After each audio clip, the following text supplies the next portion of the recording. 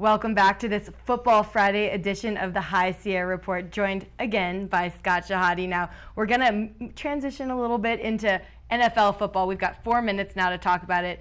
Thursday night football, we'll start with the Jets-Patriots. What did you see in that game? Well, it was the best part of that game was watching a South Tahoe native, Garrett McIntyre, get to put a whooping on Tom Brady. That was wonderful. That was one heck of a sack. We did see it. We have a picture right there of Garrett, in case you don't recognize him, but he was right here, a local guy, went to Fresno State, and then laid it on Tom Brady last night. That must have been great for you to see. Oh, it's fun to see. I mean, a local kid who, everywhere he's gone, he's always been talked about. His motor never stops, and he showed it again last night, getting that sack.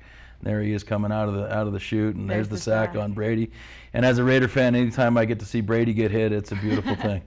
Hey, you know, our GM is a Patriots fan, so.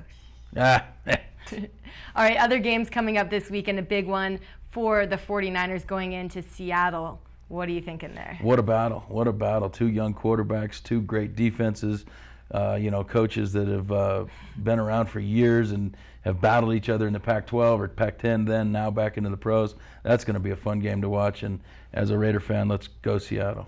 You know, those coaches hate each other. They do. Jim Harbaugh, and then you have Jim Harbaugh, the guy who's just like so tough, and you think blue collar there. And then Pete Carroll, you think the guy who kind of flies, by the seat of his pants. They're both different, totally different. Totally different guys. And then they both bring the heat when it comes in. That game, I think it's going to be decided by a field goal or less. What do you think? I would imagine it'll be a close game, down to the wire, last possession, absolutely. And the athleticism on both sides of the ball. Who knows who's going to win that game?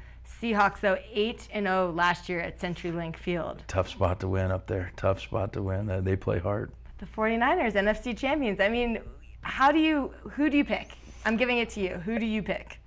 I'd like to see Seattle win because I'm anti-Niners, but I think the Niners have the better team, better coaching. I think Harbaugh's a better coach than Pete Carroll, and they're better defense.